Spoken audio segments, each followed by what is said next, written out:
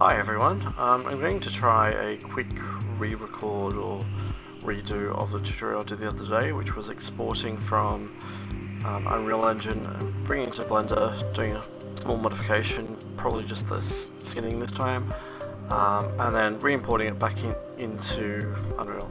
So again using the Polygon Fantasy pack.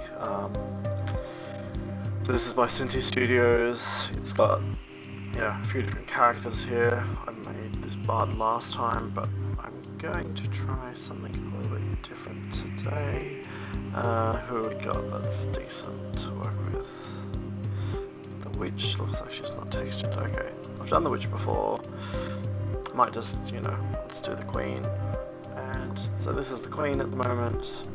You can see she's pretty, normal looking. Sorry, I can't got the bones showing at the moment. I'm selected only, that'll do. So, I'll just show this with the wireframe. We can see she's looks like her head is not joined. It's really hard to say though until I actually bring it into Blender. So let's start. And first up, I'll show the same thing I did the other time, which was if you do an export.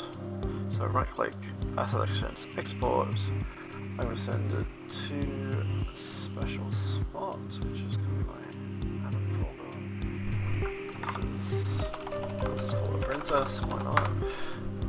Okay, so these are the options I've got. FBX Export 2013, Vertex Color, Level of Detail Collision, basically everything ticked. First part I want to show though is, got my other folder over here. If I bring her straight back in as princess, you'll see something very interesting. So I'm keeping the same skeleton, I'm making sure that all these other options are there. You can see the import meshes and bones is not set, either in the hierarchies, I think it's hierarchy, I'm not sure, or in this one. It's the same option from the looks of it, the name the same. I import that, and you can see, okay, so two things, it's brought in the texture which I don't really need. Don't really need that one because otherwise she's going to look funny. I don't need the animation, which is part of the ref part, so if I do the import again, you'll see what I mean by that. So if I try different, see, this is a different model, but see this there, I think that, or it could just be the ticking of import animations, which I don't care about at the moment. But what I want to show, so first up, I'm going to open this one up. You might see it, but you probably can't just yet. So we want to see characters one. She looks the same, but when you get close you can see that she's actually been curved a bit. That's because by default when you export from Unreal, it will have that. All the surfaces will be set to smooth. So we can work with that, and I'm going to jump over to Blender. So here we go. So we're in a brand new, I'll just do a new again. Delete the default cube. We're going to go to the import menu, go to FBX, find our new character, this princess. I'm going to save the blend file first. That's what I call her again.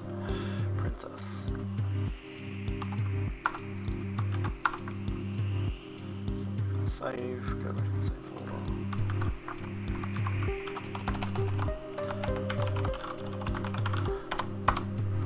Right, cool.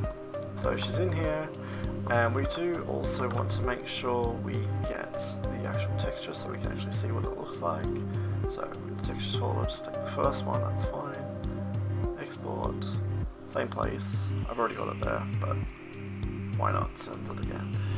Okay, over to Blender, and first up, what I want to do is split the screen. So right click, split area, change the second one to a UV editor. I'll change it to UV edit mode. I'll hit open. I'll open the file, the TGA that we exported. And if I go over here, you can see she's still purple. So we've got a few things to do first. We've got to change this, so go to materials, go down to base color, choose image edge texture, and because we've already opened it, you should be able to just select that there, and there she is. You notice here she's not smooth, but that's just Blender being nice for us. What we're going to do is hit tab, go into your face edit mode, select all, which we already are, go W, shade flat. You can see there's an imperceptible change there, but it's definitely a change. Anyway, that's all we need to do there. Now, what I'm going to do as well while we're here, let's take away her crown.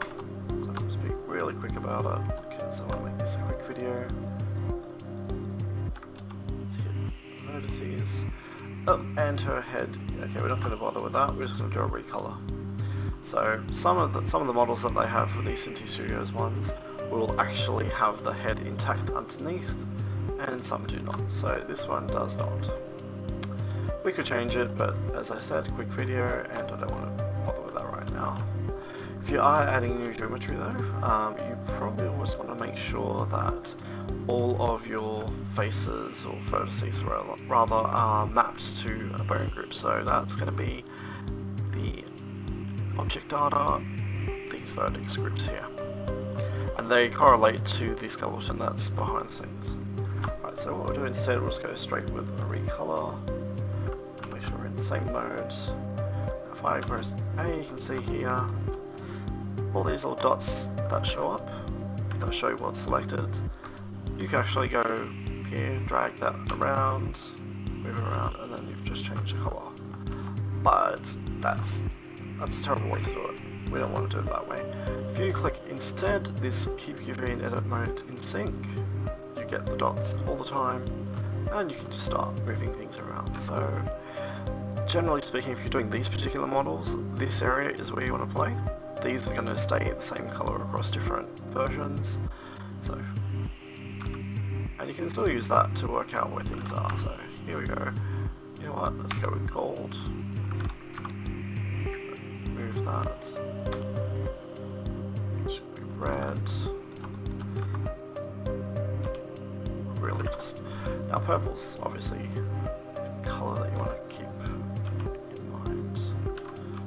I'm not really doing much though, as far as trying to make this neat. That's terrible. Not actually concerned with making it look good, I'm just really showing what the whole thing is. Where's that one? Okay, that's down there, so that's the hair there. You can press S to shrink them so that way all the dots line up. So it's a different sort of way to do it, in that all the faces are just put together as a dot. It's kind of smart. Don't mind it. Well, it's an interesting one that looks like a dot there, but it's not, it's just a little bit.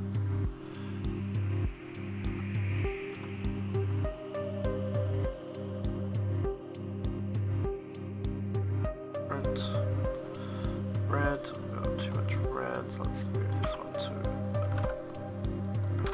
Don't really like the either, to be honest. Purple there. Yeah, a bit of pink. Let's move this back to a yellow. That's interesting. Don't know if that's our eyebrows, right? So we need to keep that consistent. So I think this one will move back to a cloth. That's a bit different. Anyway, you get the idea. So before we can export this, we need to do something with our objects. So go back to object mode. That's just one of the things I like to do. Root we can keep as root. It doesn't really matter because of the way that it's nested. This first female queen, we want to rename that to armature. And the second one we want to rename to SK. Let's call it princess. Make sure we got that right. Okay, that's good. We're good to go. So she's a little bit different, not too much different to be honest. We're gonna then go. Make sure we've got her selected. Shift click on the root. Shift click on the armature. Go to File, Export, FBX. We can send it to the same spot, but what we want to make sure is we've got our selected objects in main. We've got geometry. We need to change the smooth everything to face, otherwise it won't work right. And we want to change armatures to remove the leaf bones, or to not add leaf bones. I won't explain what that is, but that's just something you want to do.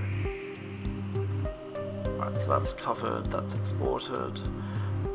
If I pull this in now, so I'll go back to the same folder we were in, what we can actually do instead is just hit re-import, and then suddenly there she is. That's it, that's done.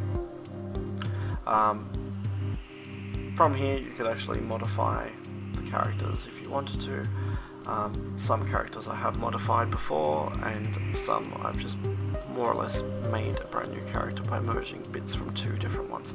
So that's something that's available to you that you could do if you were so inclined. I'll quickly just find one of those so I can bring it in and show you what that might look like. So where is she? I've got Rogue Blend, which is this one. Import, keep on the same skeleton, should be fine, hopefully.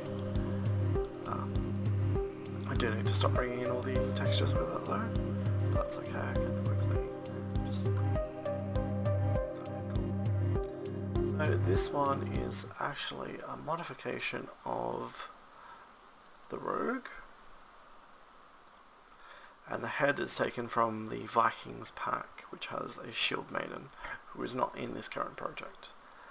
But that's the sort of thing you could do. And then there it becomes a brand new character, and you can use that as you need to. Anyway, hope this is A, helpful, and B, a lot more legible than the last one. Thank you.